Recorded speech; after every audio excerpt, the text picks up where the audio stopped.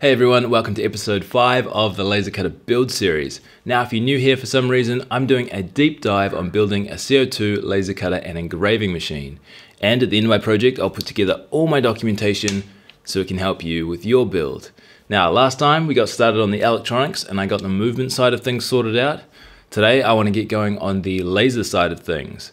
But before I can connect the laser tube to the power supply and shoot laser beams across the garage, there's two systems I need to get in place first, and that's the water cooling and the air assist. So let's crack into those first. I'm going to tackle the water cooling first, as that one's going to be the trickiest.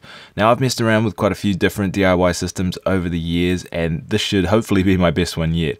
I'm basically replicating a CW3000 system, which are extremely common, and if you have access to one at a good price, maybe just buy that and be done with it. For me, living way out in New Zealand, the shipping costs make it really infeasible when I can make the equivalent, hopefully, for half the price. It should be noted that these systems use no refrigeration, just a radiator and fans, and they should keep the water around ambient temperature. Now this is fine for cooler climates and lower powered laser tubes, but if you live in hotter parts of the world or have a powerful laser tube you want to be running 24/7, you may need more active cooling. So these are my main components. We have the radiator, 12 volt fans, 24 volt power supply, 24 volt pump, flow sensor, a few plumbing fittings, some electrical bits, and the reservoir. I like this one because it's nice and square, though I would have preferred one that was tall rather than wide for space reasons.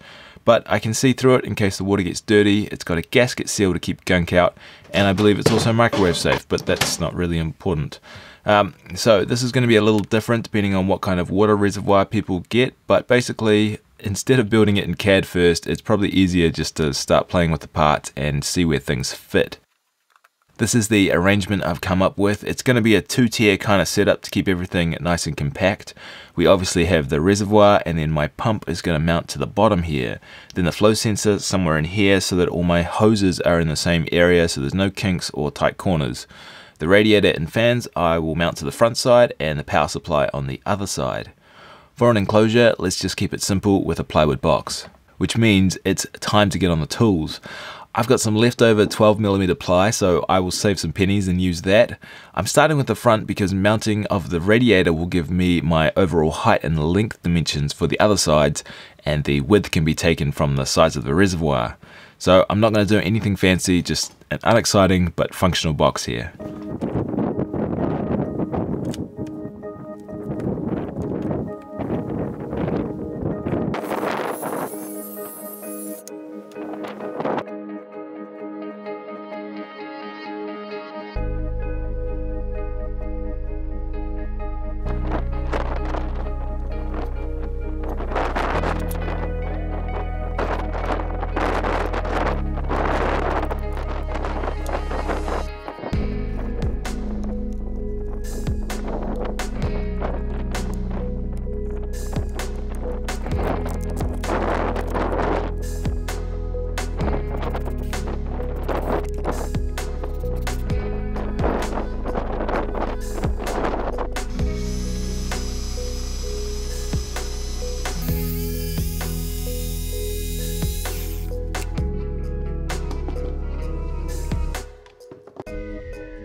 I chose a radiator that could fit 3 fans just to give a good amount of cooling.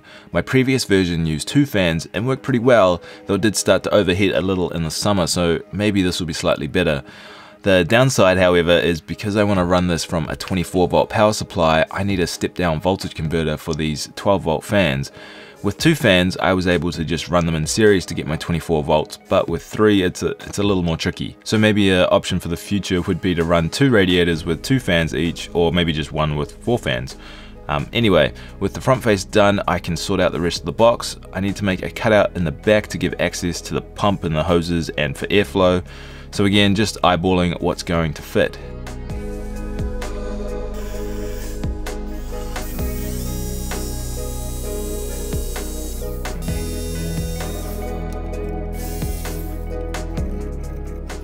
Now I need a platform for the reservoir to sit on, so I'm placing a couple of strips either side that I can rest a panel on top of. I'm doing it like this so I can have access to the electronics by just lifting the reservoir out of the way. I'm then putting a corresponding cutout for the pump in the top panel as well. and then assembling everything with glues and screws except for the front face with the radiator, which I'll just throw a couple of screws in at this stage so that I have access for mounting the electronics. While that's drying, let's get on to assembling the pump and the reservoir. I've used submersible pumps in the past, but I've always found the heat produced by the running of the pump actually made the water heat up faster, so that's why I go for external pumps. The intake of the pump doesn't have anything I can mount to for attaching it to the reservoir, so my cunning plan is to use these plumbing fittings over the top. But before I can fit it, I need to drill the threaded coupler out about 1 millimeter so that it fits snugly over the top of the intake. I'm locating the pump towards the corner of the plastic box, not only because of efficient layout reasons, but because it's the strongest part of the box to have a hanging weight attached to. Also, if you're not using a step drill bit for drilling plastics, then just pause this video right now, put down that cup of coffee and run down to the hardware store and get one. Absolute game changer. Anyway, now to stick it all together, I'm putting a bead of silicone around the intake so the coupler thingy can squeeze it down as I push it on. And I'm softening the PVC with a heat gun so that it'll give me the absolute best fit possible. I used thread seal tape on the threads, and I'm pretty sure I wrapped them in the wrong direction as I was trying to remember to wrap them in the direction of the threads. Ah well, it's still seated totally fine. And yeah, then a touch more silicone around the nuts just to make doubly sure there'd be no leaks. Before I install the electronics, I'm giving the box a couple of coats of polyurethane finish to keep everything in good condition. And once that's dry, I can reinstall the radiator. Oh, and before I forget, I got these little rubber feet to add some dampening and to keep it elevated. Okay, so the other parts to go in are the flow switch, the 24-volt power supply, the mains plug, and the little switch to turn the fans on and off. I got curious as to what was inside the flow switch, so I quickly took that apart for a look-see. Nothing too interesting, just a little spring-loaded gate. Oh, getting distracted, sorry. The power supply has M3 mounting points on the back of the enclosure, so to lay them out, I'll use the masking tape template trick from before, and I'm mounting it up off the floor of the box so that if there's a leak, it's not going to sit in water and get fried. For mounting the mains power socket, I then become a one-trick pony with the masking tape. I'm pretty sure just tracing around the outside would have worked as well. I then did the same for mounting the fan switch. With all the bits in the right place, I can start wiring them together. I'm using fork and spade terminals, which sounds like something I'd eat mashed potatoes with, to crimp the leads between the main socket and the power supply. Then I can run the 24 volts out to the switch and into the fans. I've just got 2 of them hooked up in series while I wait for a step down converter so that I can run all 3. Give them a quick test. Ooh, you know it'd be good, using clear acrylic as the top panel so you could actually see the LEDs when they were running. Ooh, I'm totally going to do that. So now plugging the water pump into the power supply as well. I thought about having a separate power switch for the pump, but then the pump always needs to be running when the laser's on, so maybe the less opportunity to turn it off, the better. I'm not going to hook up the wires for the flow switch until I'm ready to do the final layout. Before I go any further, I should probably test that the pump actually pumps, otherwise I'm really going to be under the pump this week. Sweet, so now I can finish up the rest of the plumbing. I'll use one of my old laser tubes to do the testing with for the next few weeks. It's just an old bog standard 50 watt that's served me very well. I also printed a couple of tube mounts for it as I couldn't find any bought parts that were nice and low profile. Okay, so here's the situation. A CO2 laser tube has an intake end and an outlet end, which also correspond to the high voltage and negative terminals. Cold water comes in to cool the high voltage side, and then the warmed water is sent out on the negative end where the laser beam is emitted. I'm taking the outlet of my water cooler, which in my case is the pump, up to the inlet of the laser tube. Now the glass is pretty fragile, so try not to force anything. Then the outlet of the laser tube goes down to the inlet of my radiator so that the water's cooled off, and then the outlet of the radiator flows back into the reservoir, and that completes the circle of life. So yeah, let's turn it on and give it a quick test. I'm just using ultra distilled water from the supermarket, and I'll put just enough in to cover the end of the hose for now. If you keep the hose submerged, that'll cut down on the amount of bubbles in the system, which are bad. So no leaks, though for peace of mind I think I might get some more hose clamps.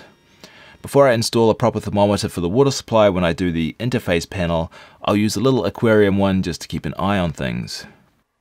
No bubbles in the supply, I'll call that a success, so now let's move on to the air assist. Now I won't actually be making use of it this episode, but it makes sense to look at it now while we're talking about things needed for the laser system. So I have an air compressor, some air hose, and the nozzle from the laser head. The air compressor is an electromagnetic air pump designed to produce high volume, low pressure air. I think it might only have one moving part, and it is extremely efficient at what it does. But if you have other access to compressed air, by all means use that. To hook it up, I attach a coupling hose over the air outlet and stick an air hose into that. The air hose can then plug into the nozzle fitting on the laser head, and I'll run the hose properly when I finalize the actual wiring runs. Now the reason we need this, and I probably should have said this at the beginning, is to blow air out of the nozzle so that it stops smoke from entering it and fouling the lens, and it also keeps the path clear for the laser beam to hit the material. I will talk about extraction in a future episode when we get there, but let's not get too bogged down because it is time to wire up the laser tube.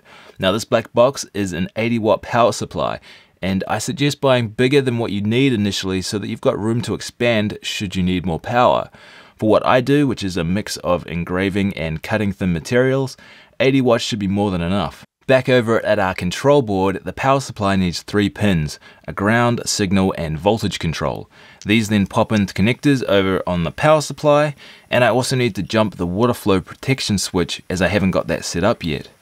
I can then plug in the AC mains power, and then take the power supply power over to the laser tube's anode. Bearing in mind that I'm just doing this as a test, normally you want to insulate the heck out of the high voltage side of the power supply, as it has an unfortunate tendency to send 20,000 odd volts of electrical arcing into nearby conductive surfaces. The cathode or negative side of the terminals can then be connected.